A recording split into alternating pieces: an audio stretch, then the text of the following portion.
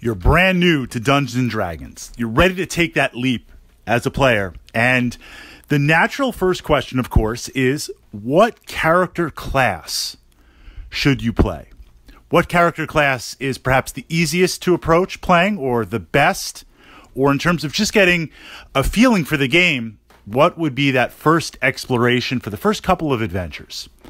My advice with D&D, and there's a lot of different ways to approach Dungeons and Dragons, but to approach it from the perspective of the narrative, from the intrigue, because ultimately, yes, there's stats and attributes and numbers and rules, but this is about forging your destiny. This is about creating a character, that literal avatar, that manifestation of yourself on the table. We want to get behind that momentum.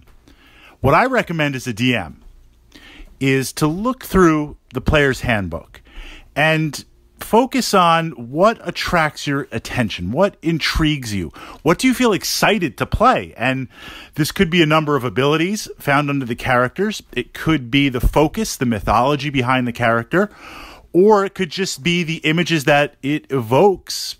This seems pretty cool.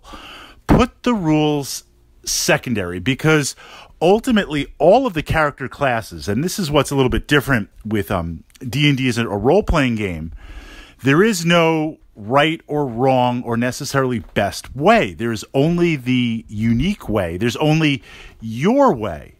So with that intrigue, with that ability, that's going to pull you into the game. That's going to give you that passion. That's going to give you that vision. That's going to give you that voice. There are infinite ways to play a character and to think about it.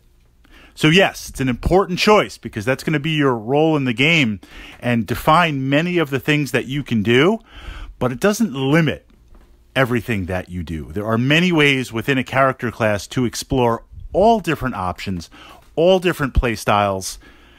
Pick the one that right now, in this moment, intrigues you the most.